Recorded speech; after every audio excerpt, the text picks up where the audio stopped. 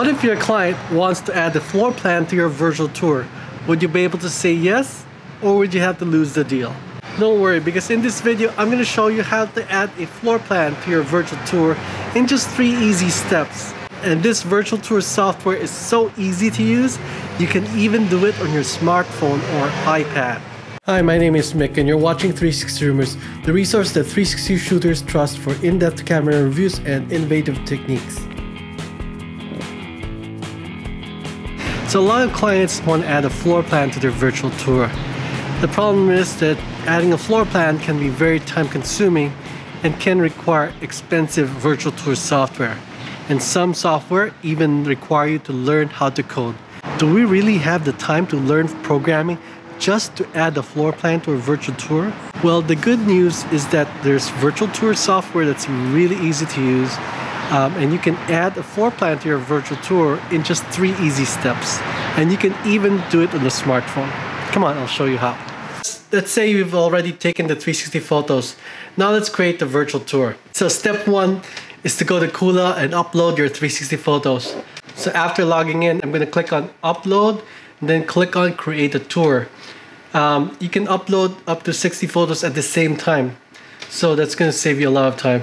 Click on select images, selecting the photos 1, 2, 3, and 4.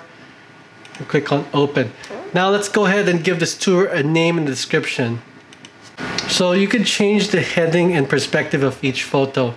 To do that, just click on edit and then move this blue marker to change the heading. So let's say I want the mirror to be the first thing. After making the changes, click on save and then click on close.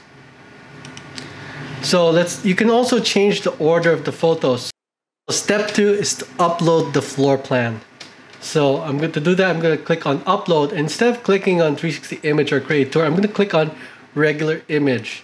So this lets Kula know that this is a non-360 image. So I'm clicking on floor plan and here's the floor plan. Remember to assign it to a tour.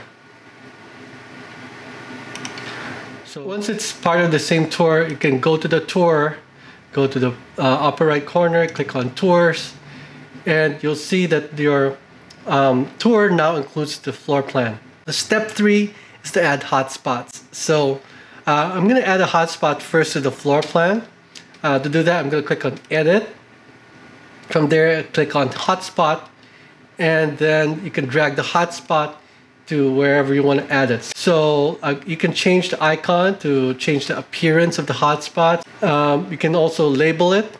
So we could call it entrance. And we can change the font color. Then you have to specify what to do with the hotspot. In this case, we're going to send it to another photo in the tour. So it automatically shows you the other photos in the tour. So we're going to click on entrance. Next, I'm going to add the hotspot for the living room, the bedroom, and the bathroom. So go back to main editor. So after adding the hotspots, go back to main editor, click on save. Now we have to close this. So now we have hotspots in our floor plan. So if I click on entrance, it's going to bring me directly to the entrance. So now all we need to do is add hotspots for each of the rooms.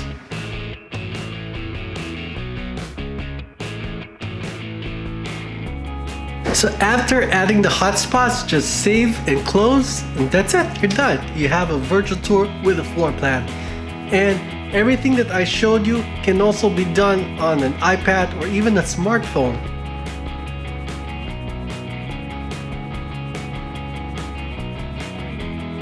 So as you can see, Kula is really easy and intuitive. And it's also affordable.